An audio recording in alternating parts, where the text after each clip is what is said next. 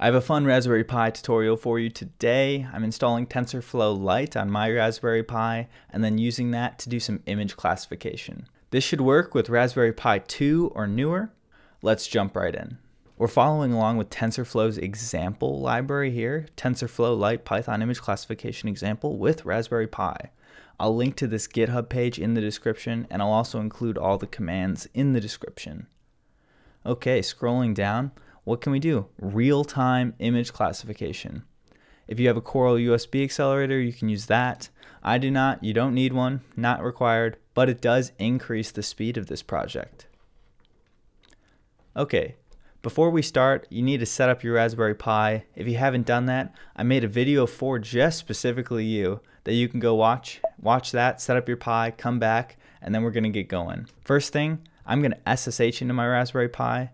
If you want to do real-time video classification and see the image with it, you'll need to plug your Pi into a monitor. But to do the installation, just because I got my recording software going here, I'm going to do it through SSH, and then at the end show you that it's working with the Raspberry Pi connected to a monitor.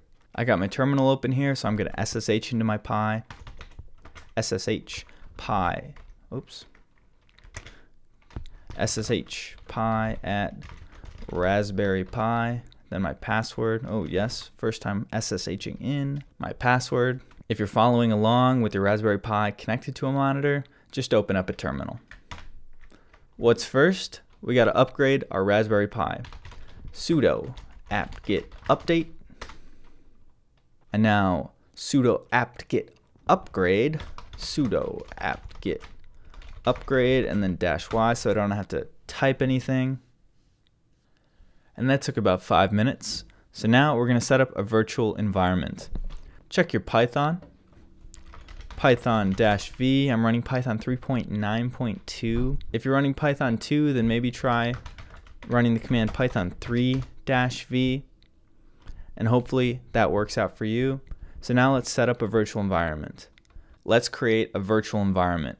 You might not have a virtualenv package installed, so run the command sudo -H Python 3-m pip install virtualenv.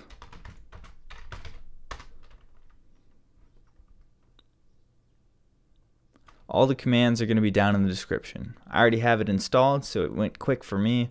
It'll be a little longer if you have to install it. And now let's make a project directory. mkdir make directory project. Now if we list our directories and files, we see the project directory right here. And let's change into that directory. cd change directory project. So now we're in the project directory, and it's time for us to create a virtual environment. This will keep all our Python packages contained so they don't pollute any other Python environments that we have going on. All right, here we go. Whoops. Python 3-m virtualenv. Awesome. So now ls, we see that env is right there.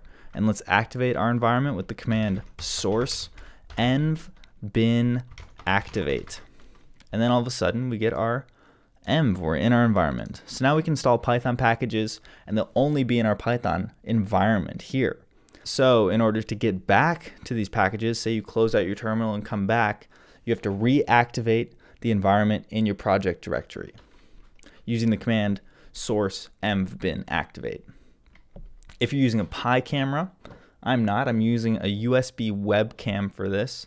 But if you're using a picamera, let's run the command pip install in quotes. I don't know if that's necessary, but I do it.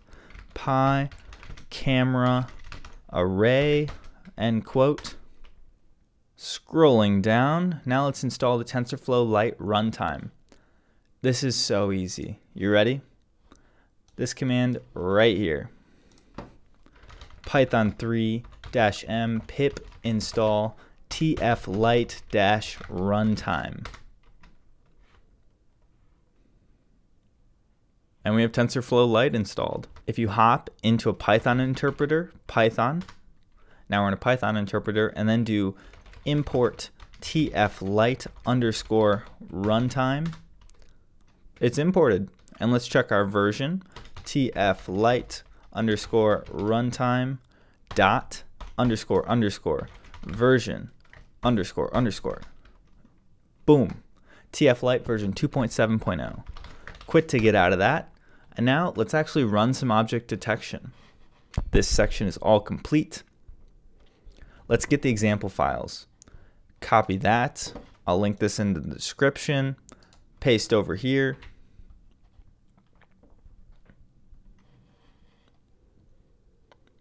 All right. Copy this first line to get into our new project directory.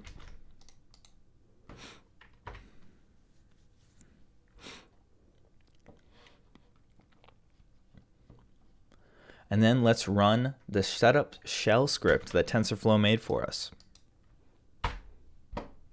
Okay, so now we're here and we think this is our final thing, run the example.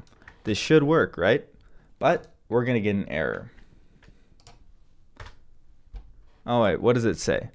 libc-blast, so can't, whatever, it doesn't work.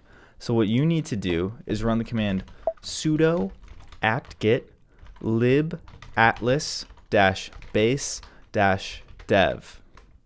Enter. Oh my gosh. Sudo apt-get install libatlas-base-dev. Yes. So what we just installed, libatlas, atlas stands for Automated Tuning Linear Algebra System, something like that.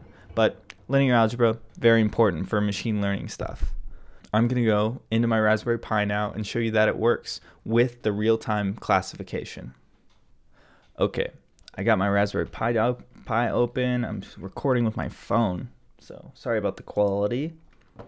And now we got to activate our Python environment. First cd into project, and now source env bin activate. See the env, so we're in our project directory with the environment created. And now we're going to get to those files wherever example.py or what's it called, classify.py is located. cd examples, light examples, image classification, and then Raspberry Pi. Now list what's in there. Okay, and there we go. There's our classify.py file. So let's just run that. Python 3 classify.py. Hello, that's me. Okay. Let's see. Hammer. Okay. What else do I got?